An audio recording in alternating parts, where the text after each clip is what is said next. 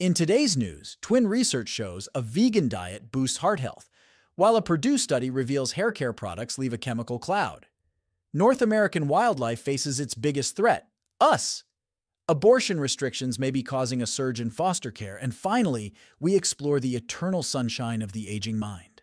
A recent study suggests that restricted access to abortion may be linked to an increase in children entering the U.S. foster care system. The research conducted by Harvard Medical School, Beth Israel Deaconess Medical Center, and Bentley University found that fewer children were placed into foster care when abortions were more accessible. Conversely, an 11% increase in children entering foster care was observed when mothers experienced their first trimester in a state with abortion restriction laws.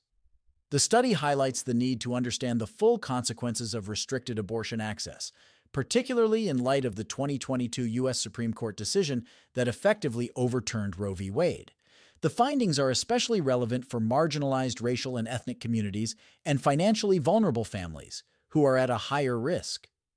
A study led by Matt Wellhalf at Washington University in St. Louis has found that as we age, our minds tend to wander less, and when they do, they're more likely to be filled with pleasant thoughts rather than worries.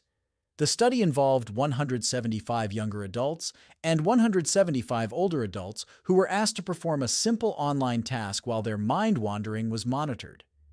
Younger adults were more likely to be distracted and have negative thoughts, while older adults were more focused and less likely to be distracted by negative thoughts. This research could lead to new ways to help younger adults direct their focus away from negative thoughts and back to their tasks or goals.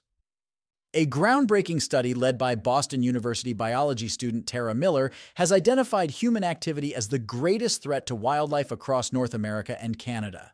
The research, which analyzed over 600,000 records from 94 wildlife rehabilitation centers, found that 40% of animals were admitted due to injuries caused by human disturbances, including vehicle collisions, building strikes, and fishing incidents. The study also revealed an increase in animal admissions following extreme weather events, suggesting a link to climate change. The team hopes their findings will inspire safety interventions, inform disaster management plans, and encourage policy changes to reduce human impact on wildlife.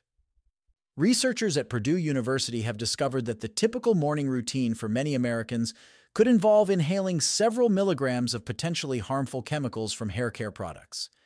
The study, published in the journal Environmental Science and Technology, revealed that chemicals, particularly cyclic volatile methyl siloxanes, persist in the air after use.